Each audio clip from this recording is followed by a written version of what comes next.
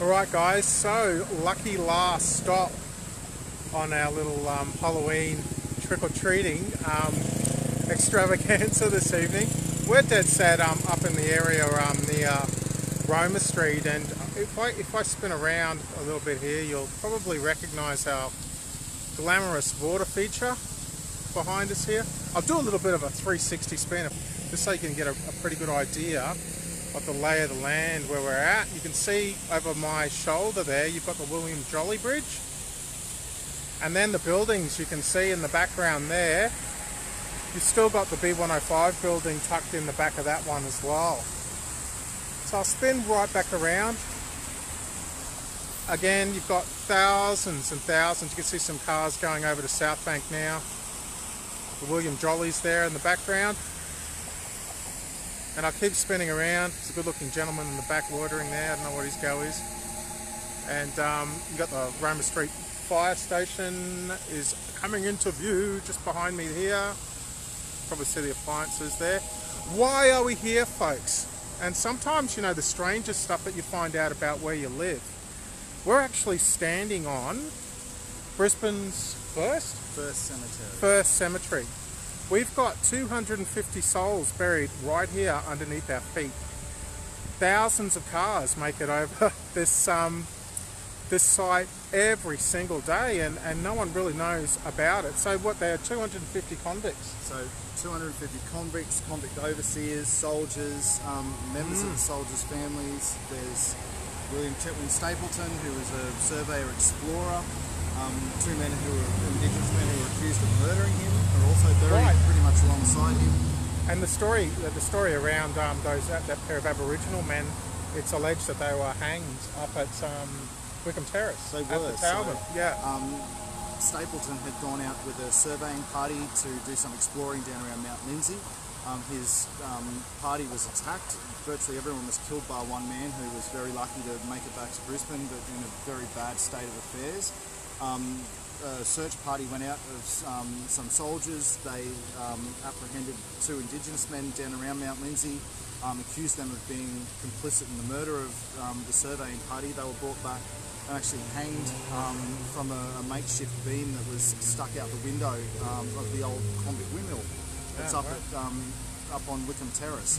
And their execution, they were brought down and buried here alongside the body of Stapleton. It's funny how that works, you know. His body had been brought back from Mount Lindsay. So. Yeah.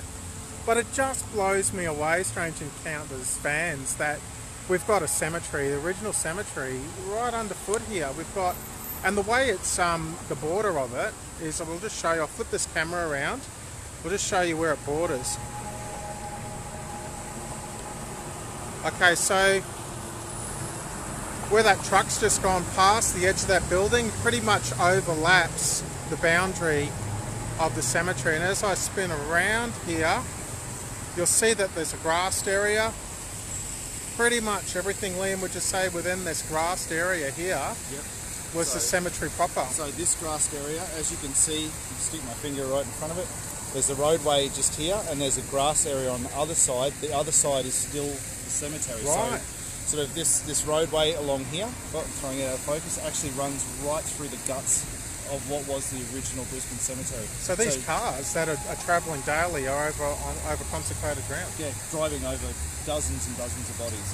Yeah, and again, I feel that little bit of activation here as well, just being here. It's a bit unnerving. But just check out, this is the most beautiful cemetery water feature I've seen for quite a while. So 250 souls, and Liam was telling me this really funny story about the B105 building, which is just around the corner behind us. Hey, and so we're sort of just looking at the back of the camp behind us. And they were having all sorts of strange anomalies taking place, and we're trying to work out why things were going on the way they were. And I actually contacted Liam several years ago to ask him, you know, could you come in and do an investigation for us? And he's turned around and said, well, you realise your building overlaps one of Brisbane's oldest cemeteries. So funny how things work out, hey? So lots of unusual goings on, and no one could quite figure out why the building should be haunted because it wasn't that old. sort of being pretty much built over the top of the cemetery. Well, guys, unless we have a mad request to stay out and do 1 or 2 more locations, we're going to call it for this evening. It's been a really, really interesting sort of experience moving in through the city and uncovering some of the stories that we really don't get to hear about, and actually physically being proximal to some of the landmarks and the historical landmarks, like the old morgue, which is earmarked for demolition with the new the Queen's Wharf precinct. We'll go straight over the top of it. Yeah. So its days are seriously numbered now. Yeah, so we're trying to get in there and record that, but it's going to be fairly difficult to achieve. But you know, there's sites like this all over Brisbane, and you just got to wonder, you know, what's going on energetically and why things are a little bit messed up the way they are. But I guess we've got to ask ourselves the question too, Liam, like why do we come out and do this sort of thing? Why do we come out on a night like this and traipse around in the scrub and the dark and bring these sorts of stories to you? What's the benefit of going through this stuff? So I think at least so everyone has a much better understanding, I guess, of not only the history of Brisbane. There's so much that's come and gone and been long lost to living memory. But I think also, important, especially at a place like this, on Halloween of all nights when the veil's a lot thinner, I guess to commemorate, those who have come before us, and past as well, considering that, we've got 250 bodies directly underneath our feet, and very, very few people actually know about them. And I guess you got to look at it too, right, just in terms of what the energetic signature is of a place like this and how we can restore that and I guess reconcile what's actually been done to these significant spaces. But I mean, I guess that's a topic for another show in terms of earth healing, etc., and trying to restore those balances. But I guess, on the topic of that veil thing too, guys, I guess to add from what Liam's saying, it's a very special, a very sacred time of the year right around the world for a whole lot of different cultures who are experiencing that. And we talk about that veil sometimes in a metaphoric sense, but it is a time for that for communing with those that have gone before us too. So there are things that you can do if you're interested in that sort of thing to bring your ancestral energies closer to yourself so that you can be in commune with them.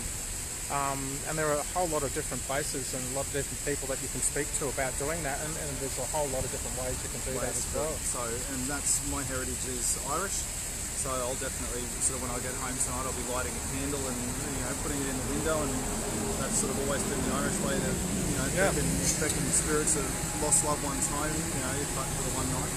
Candle magic's a very well, it can be complex, but the entry to it is quite a simple proposition, guys. If you, even I think in terms from memory, is a purple candle when you're looking at communing, with higher entities or otherworldly entities. So maybe start going down that track if you're partial to lighting a candle and focusing your intention in that way. So there you go, folks. It's been an interesting evening. A lot of really good story here, and I've got a feeling we're just scratching the surface of this stuff too. Literally scratching the surface. And I don't really want to be scratching the surface here for obvious reasons. But yeah, absolutely fascinating story. So I guess it's good night from us, Liam. It is. Absolutely. It's been a very interesting night. And everywhere. Yeah, it has. And thank you for bearing with us with the technical hiccups. Hey guys, I'm a radio guy. I don't do this, look at me, Facebook Live stuff. So we're just thumbing our way through. But we've had an absolute ball. We hope you guys have had a bit of a good time with us as well. Thanks very much, and happy Halloween.